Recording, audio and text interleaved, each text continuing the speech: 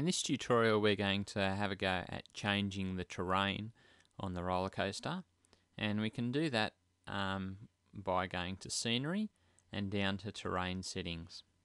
So at the moment you can see that our terrain settings are set to no terrain, but we want to change that and select normal detail, and that brings up the options that we've got available to us here. We've got this texture for our ground and also this texture for water.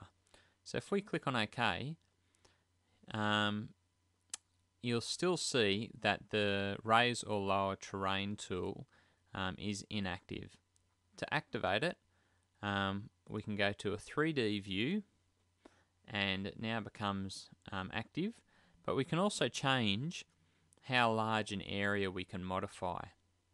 So before we do that, you'll remember that, as I've explained before, that if we right click on our mouse we can move around and change our view, and if we left click whilst this view is active we can actually fly through the sky. So let's fly over this way for a little bit up into some space and we'll look back. We might add some a hill beneath that rise that we've got there. So if I lock that into position by right clicking, my mouse now becomes active, and at the moment you'll see that the area that I can modify is quite small. So what I want to do is go to scenery and change the grid setting from 1 by 1 to 5 by 5. I can now lift up a much larger section. I can pull it down to expose the water below the surface or raise it up. And so that's what I'm intending to do. I'm going to raise it up a little bit. I'm not going to go the whole way. And I want to be careful to make sure that I don't accidentally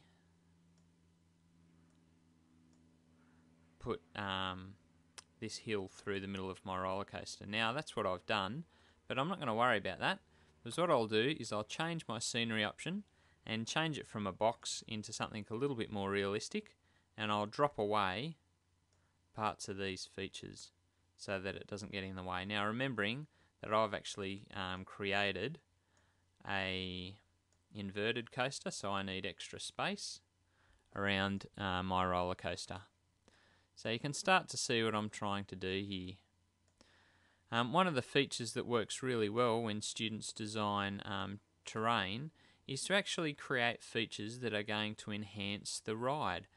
Sometimes I see students come up with great ideas, and that means that I guess their ride is enhanced by modifying the terrain settings.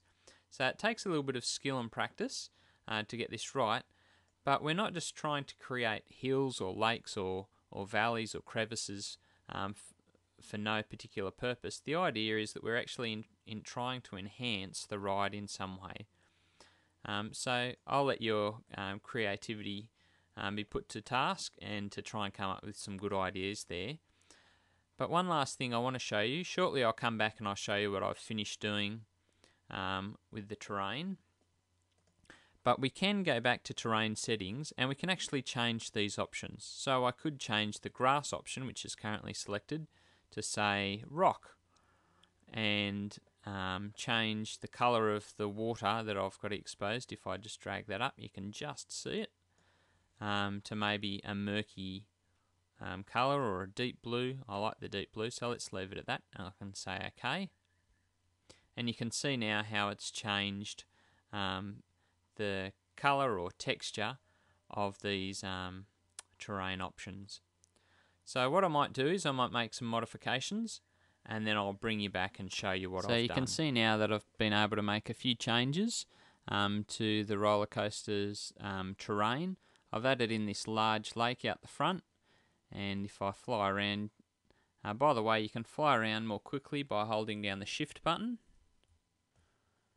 You can see that I've added in this little range out the back with a lake, or with a river I should say, that sort of runs through the middle of the roller coaster ride, and it also separates the ornamental trees from the fir trees that I put in out the front here. This enormous hill that I'm flying around, and also a bit of a lake down the front there. So I'm sure you can see that there's a fair few possibilities that are available to us when we just start to fiddle around with the terrain, and it really enhances the quality of the roller coaster ride. That's the end of this tutorial.